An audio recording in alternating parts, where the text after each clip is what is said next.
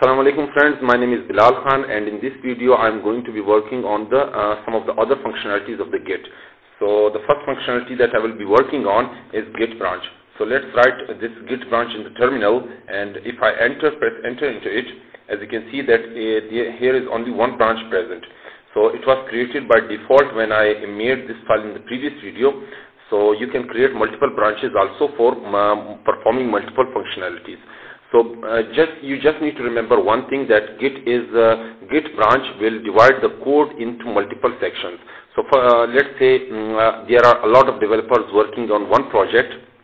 So if one developer is working on some of the feature and another developer is working on some bugs to be fixed, so these developers will need to make different branches for performing their functionalities. So in this way, the master branch will not be affected, because if some master branch contains the data which the maintainer don't want to add or remove something from it, then another branches should be created so that a master branch should not be affected. So in this way, the Git branch came into the picture. So first of all, I will make a Git branch here, and the branch name would be temp. It could be a temporary, or I just wrote temp. So let's write Git branch again, and then as you can see that two branches are present now. The first one is master, as it was in the above, and the second branch which I created right now is temporary. So as you can see that there is a red color in the master branch. So it is showing that the current branch master is currently active.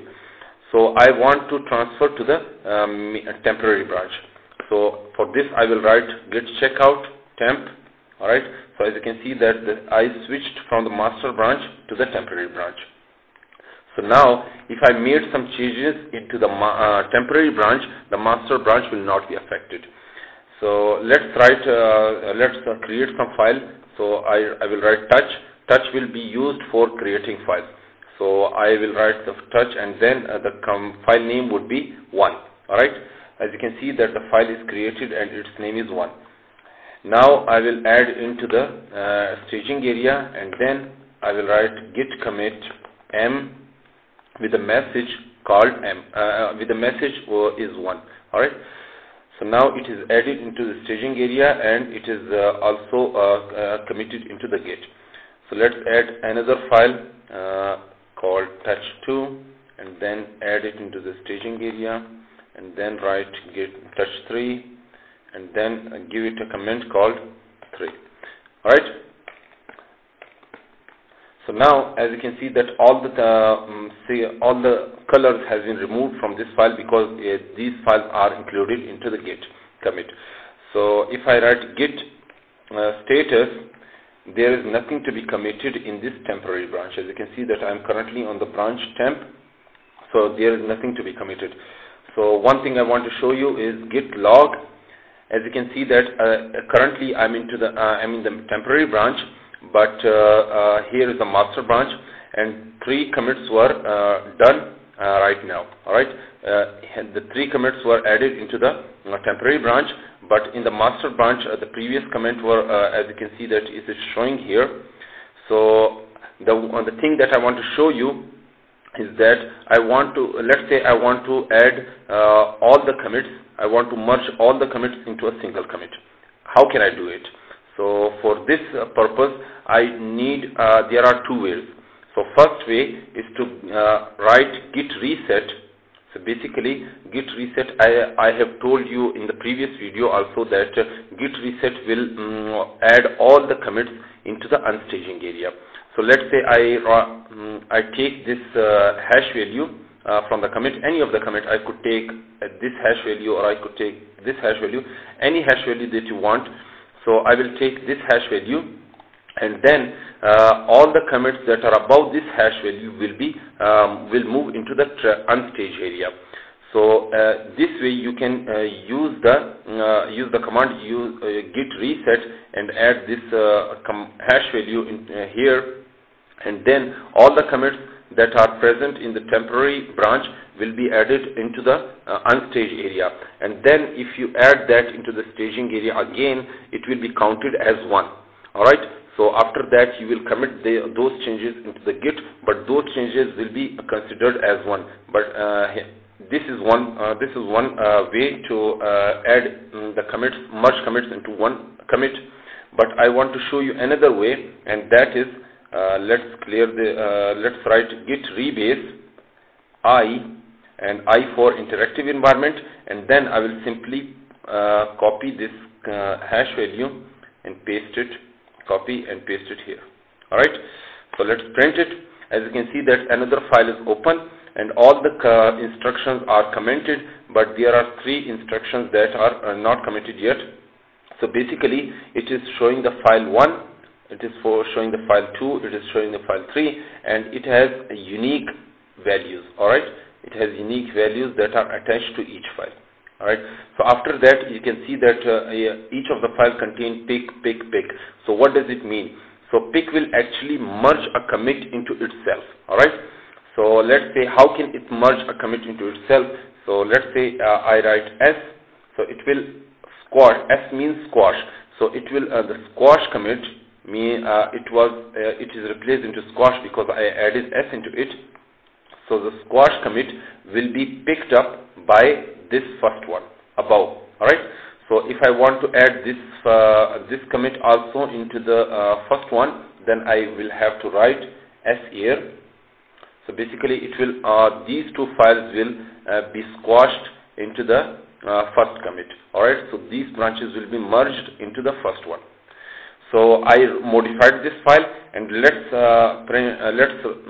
press the key Control O and then press enter. Alright, so as you can see that wrote 29 lines. So all the files were added again with modification. Alright, so these changes are committed, and then if I press Control X for exit, then it will move into the another file saying that please enter the commit message for your changes. So I need to add a commit message also. The code is committed, but for one commit I need to add just one message. So there, as you can see that here are 3 messages appeared, but I need to delete all of them.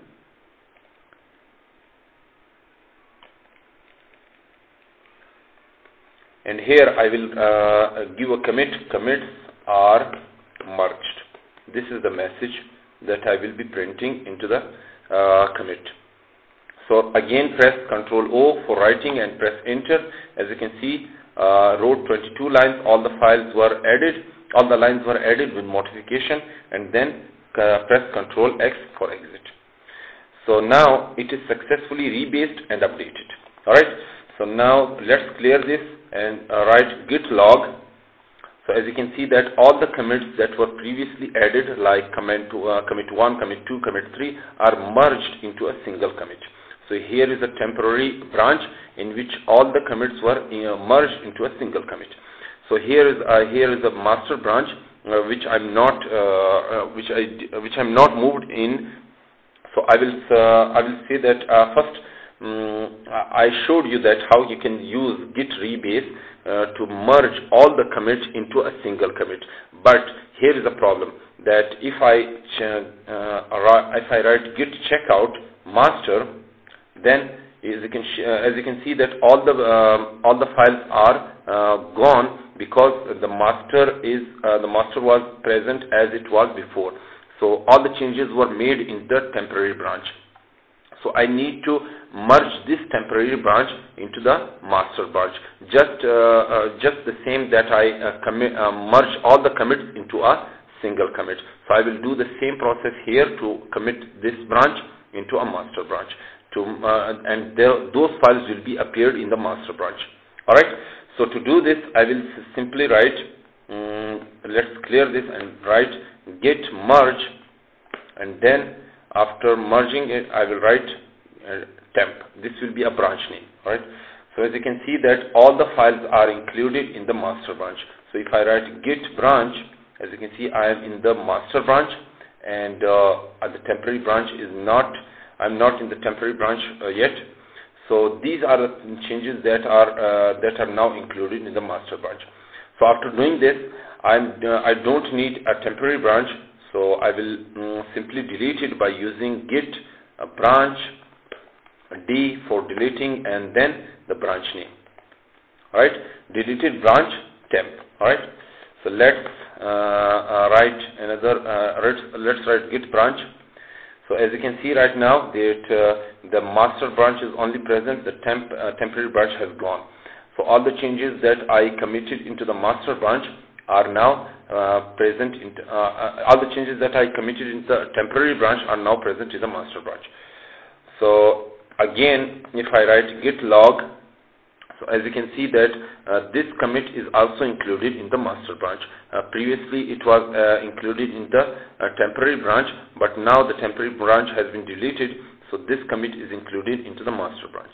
Alright, so these are the things that I want to show you, that I desire to show you. So the first thing you learned is about Git branch, how you can create it, how you can go from one branch to another branch using Git Checkout, and then I use the git rebase command to merge one commit into another, to merge all the commits into a single commit.